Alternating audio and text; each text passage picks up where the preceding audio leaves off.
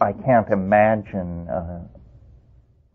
a domain of human endeavor that isn't impacted by the imagination.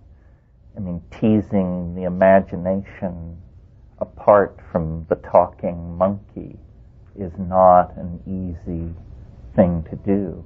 Imagining ourselves without imagination is itself a paradox. And yet, what is it? And why is it? If you take the view that biology does nothing in vain and evolutionary economics are incredibly spare, then why have this faculty that allows one to command and manipulate realities which do not exist? I mean, that's, to my mind, the basic function of the imagination. Some people might argue and say, well, for most people the imagination is the coordination of mundane data. In other words, if I work this hard and if I have this much money, can I afford that car? To my mind, this is not putting great pressure on the human imagination. The human imagination, as I suppose it, is almost an extension of the visual faculty.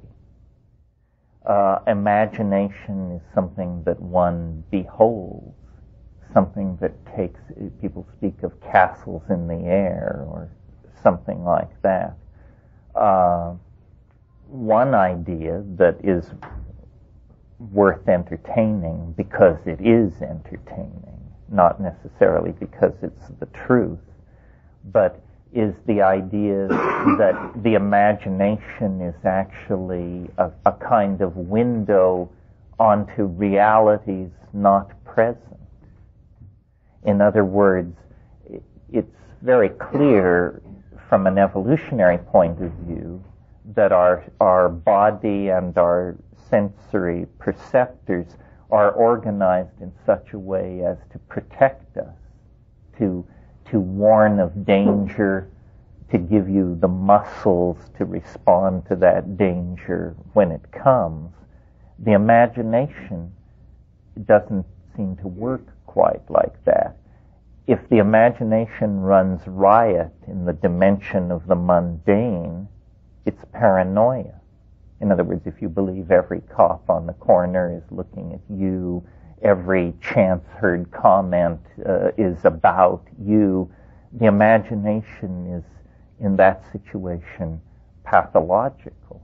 It is taking the raw data of experience and giving it a maladaptive spin. So then,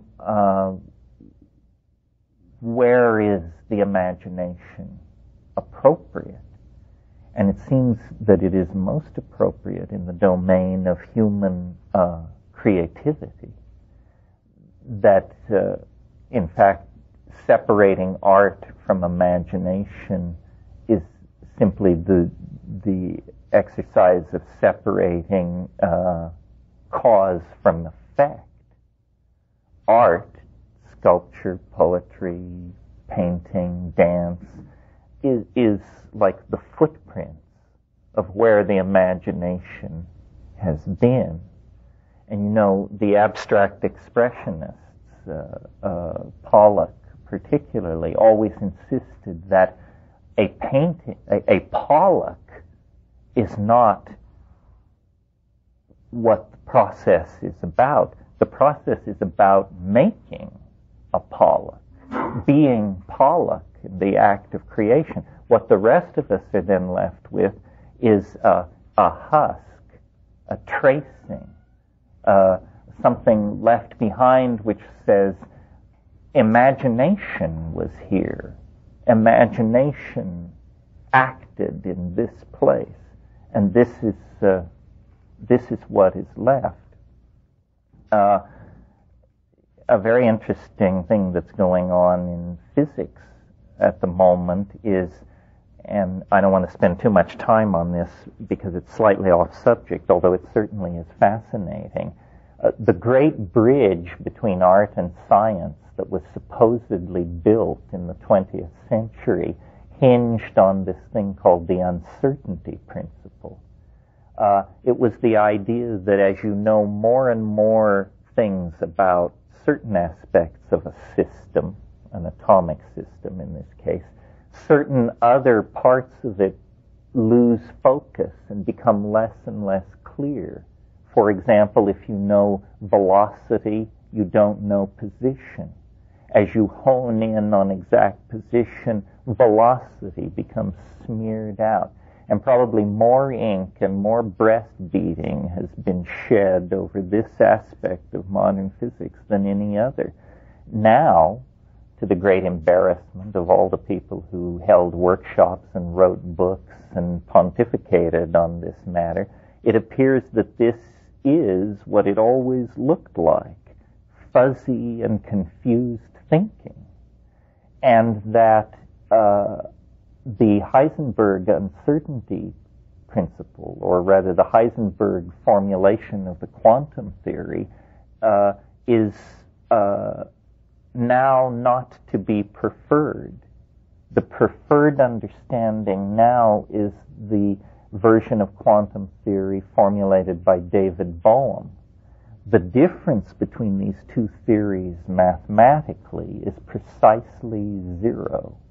There is no difference. But they make different assumptions. And the reason originally the Heisenberg formulation was preferred was because it was felt that this uncertainty principle, which was a hard swallow, was not as hard to swallow as a piece of baggage which the Bohm theory carried embedded in it. And that piece of baggage was called non-locality.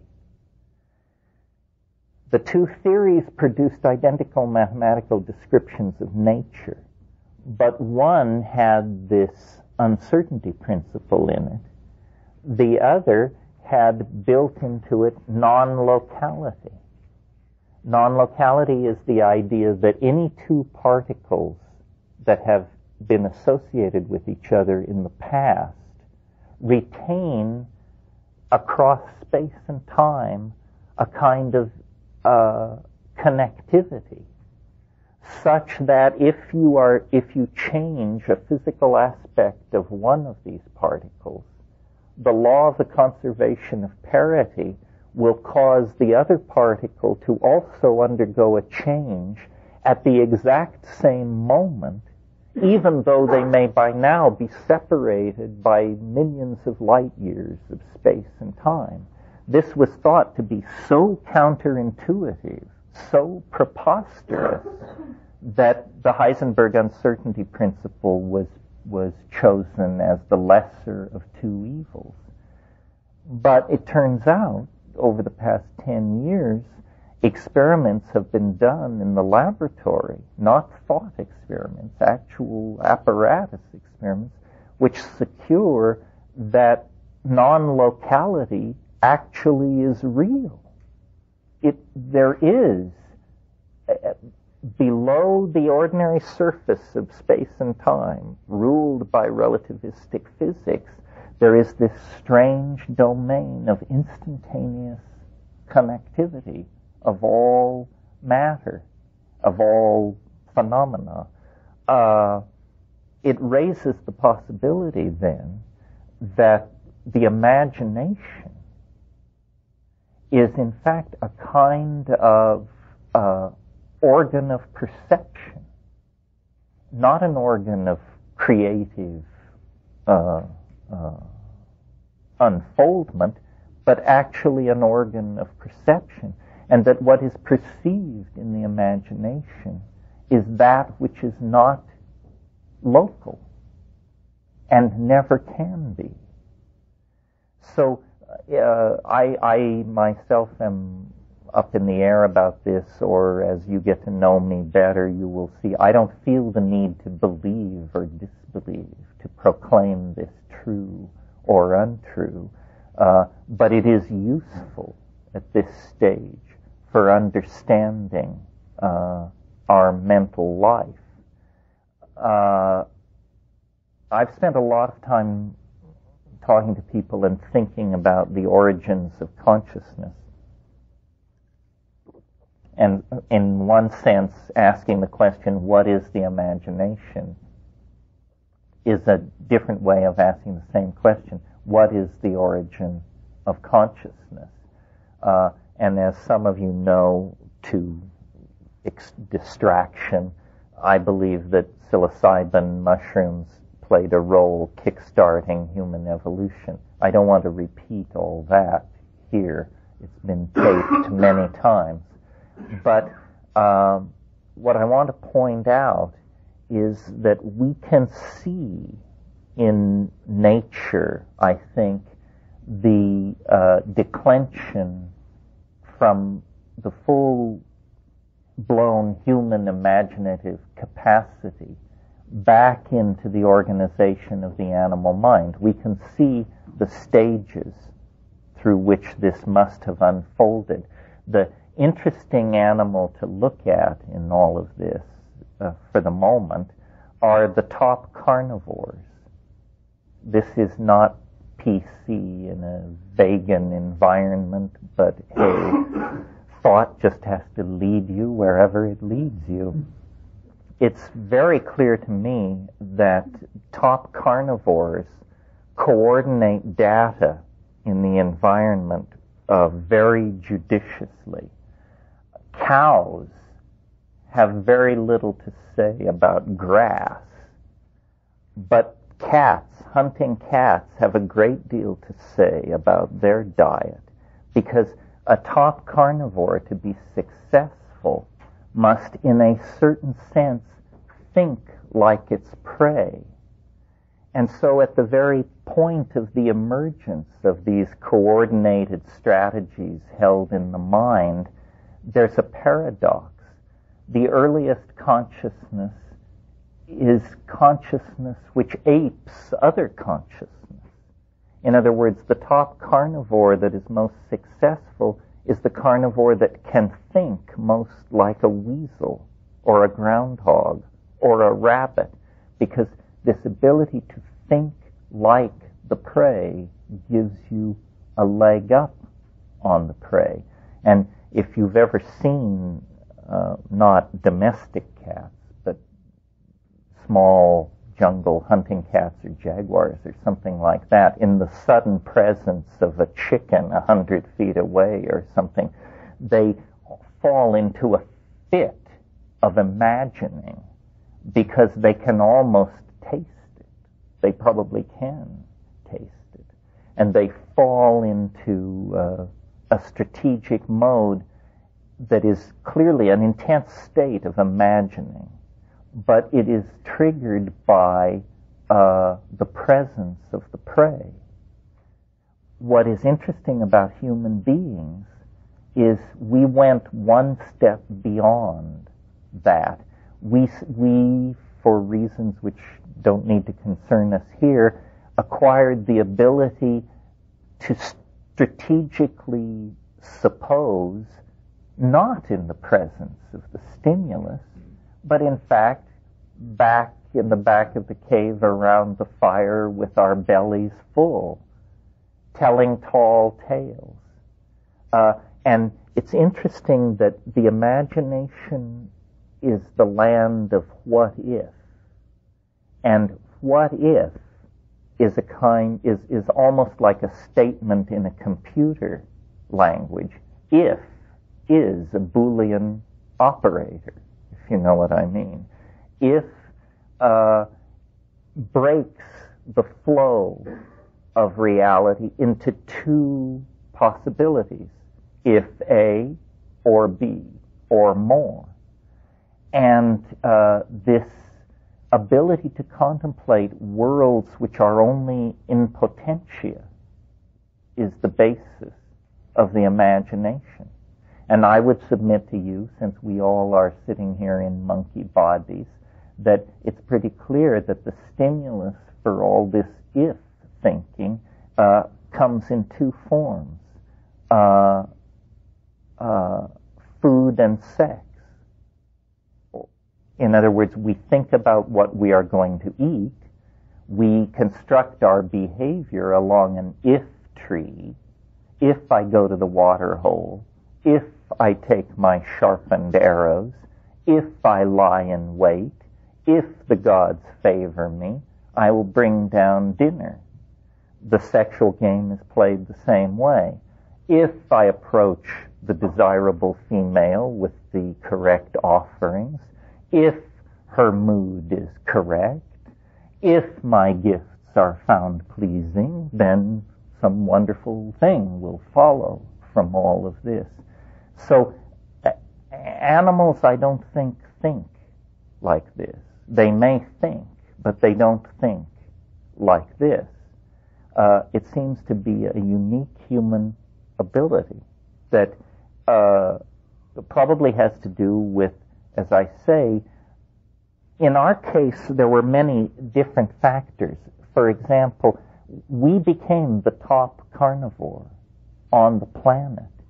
But who would have placed their bet on a monkey to be the top carnivore when there were saber-toothed cats walking around that weighed 1,100 pounds? How were we able to insinuate ourselves into a more powerful position than these enormously powerful animals that we once shared the earth with, and that in fact we hunted to extinction? It's our destiny and our fate to have removed the so-called megafauna from this planet. It is now generally agreed by paleontologists that the disappearance of the megafauna and the appearance of the human beings are linked in time. Well, we did this by imitating those carnivores, and imitation is an act of the imagination. We like, in our story about ourselves, to think of ourselves as bold hunters. But the evolutionary truth of the matter is probably that as the first wave of primate radiation into the grassland occurred, as the diet was in transition, we were scavengers of carrion. We were not noble hunters bringing down mighty animals. We followed along behind lions. Lion kills. There's one school of evolutionary theory that believes this is why our olfactory senses are so diminished, because, quite frankly, we had our face in rotten meat for 1,000,000 years. And if that doesn't dull your appetite for keen smells, nothing will. Lest you despair, I'll tell you that there's a counter theory which says, no, we lost our sense of smell when we stood upright because it lifted our face off the ground. In either case, there seems to be the idea that when you get away from the olfactory action, the energy to support the maintenance of that sense collapses. For whatever reason, we made our way to the brink of the imagination. In other words, I don't think we require a deus ex machina to take ourselves to the position of being top carnivore on the planet. We have a mean throwing arm. And, you may notice no animal throws things the way we do. Other primates hurl excrement down on agonized explorers, but fortunately not with great accuracy. And anyway, that particularly material is rarely deadly anyway. But a human being, for example, a big league baseball pitcher, can, at 125 miles an hour, put a baseball across a 17-inch plate over and over again. One theory of the origin of consciousness wants to say that throwing something is an interesting activity, because though it may appear to be the same activity as digging grubs or scratching your ass or something like that, in fact, It requires coordination toward a future outcome that is highly mathematical. In other words, you may not think in numbers, but you must somehow sense the concept of trajectory, coordination of target and intent, and when you get all this up and running, according to some people, you have enough brain power left over to write the Fifth Symphony, invent quantum physics, and paint the Last Supper, if you like. This seems preposterous to me. I think that how the imagination got such a hold on us was that we accepted into our diet catalysts that we were unaware of that pushed our mental state around, specifically psychedelics of various sorts. And a reasonable working definition of psychedelics, what they do, whether you're for it or against it, whether you think it triggers paranoia or ataraxia, they are catalysts for the imagination. They catalyze thought. Thought becomes more baroque.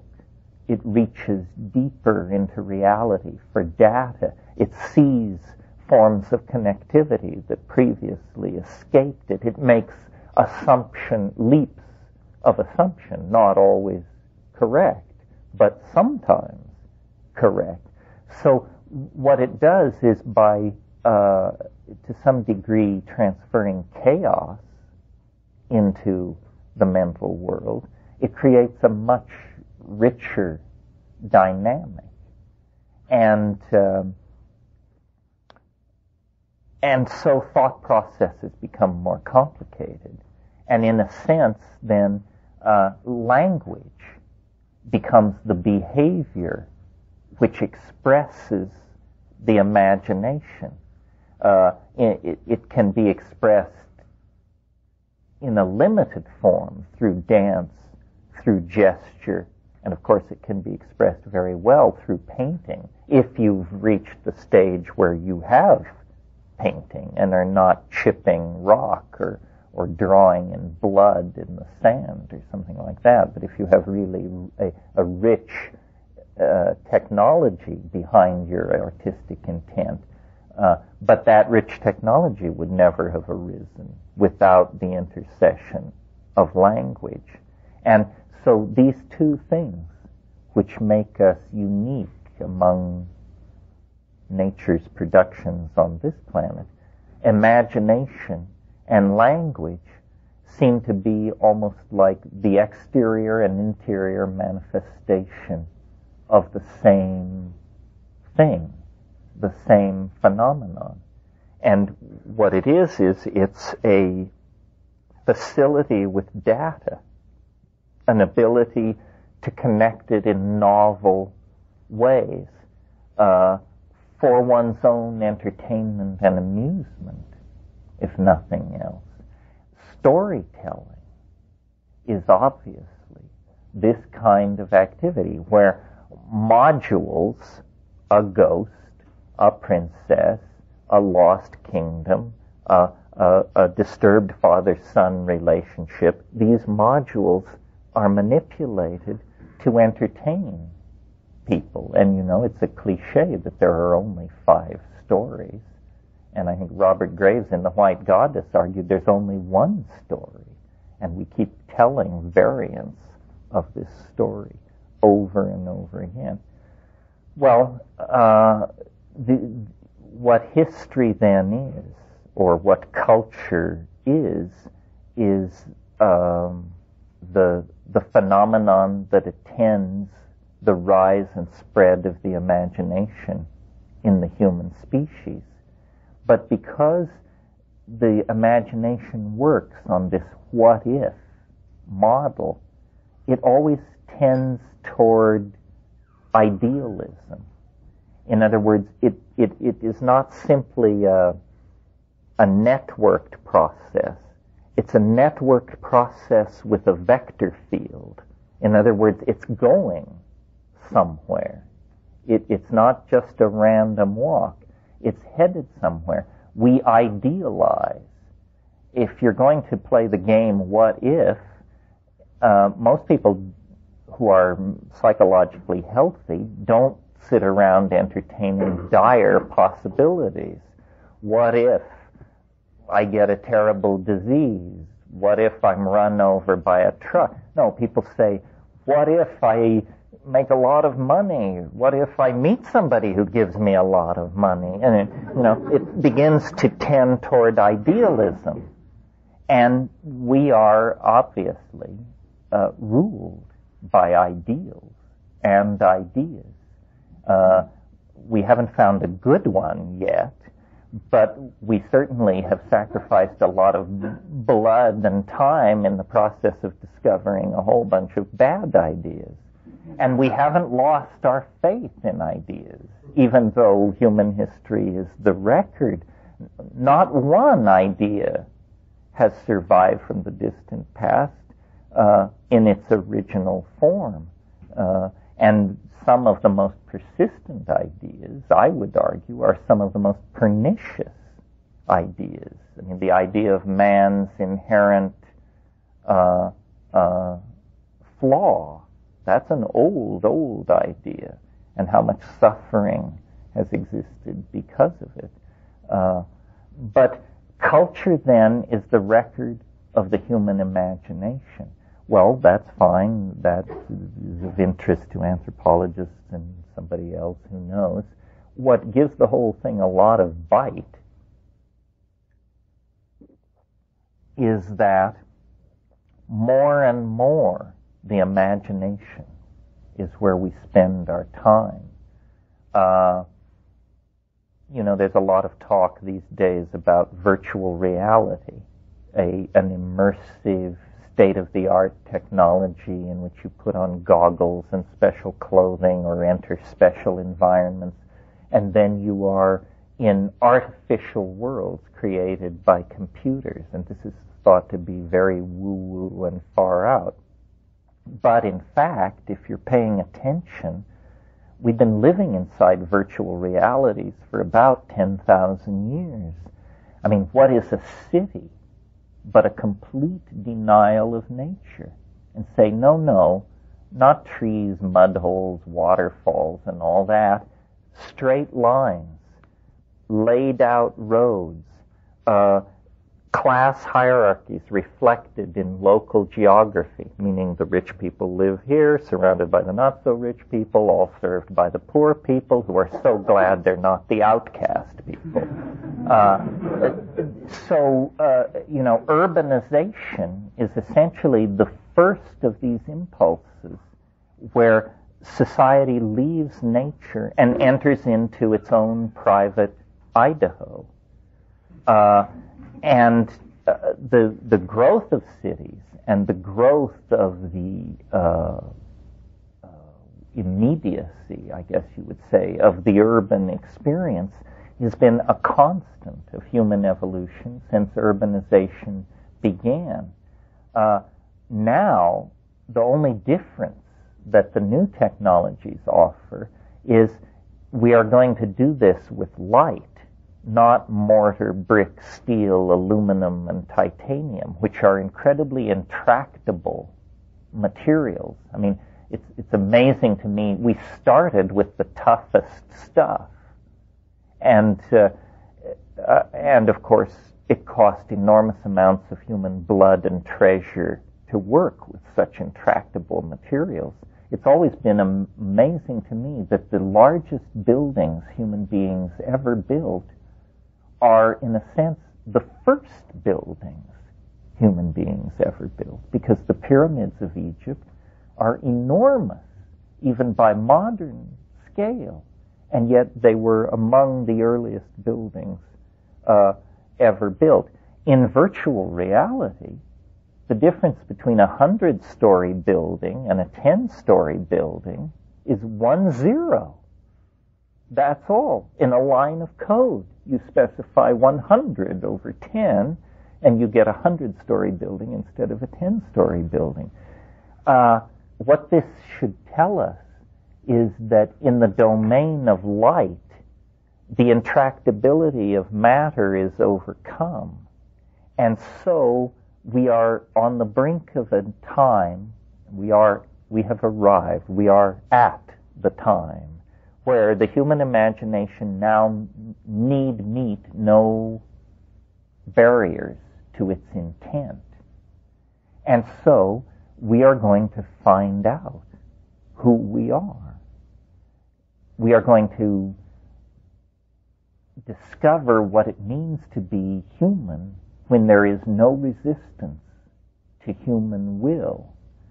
Now, this is, I suppose, like a litmus test for paranoia. Is this going to be a nightmare of, 24-hour-a-day sadomasochistic pornography? Or is it going to be, will we literally build heaven on earth? Knowing what I know about the human animal, I suspect it'll be both and. Because we're not going to get everybody marching in the same direction on this. And one person's hell is another person's heaven.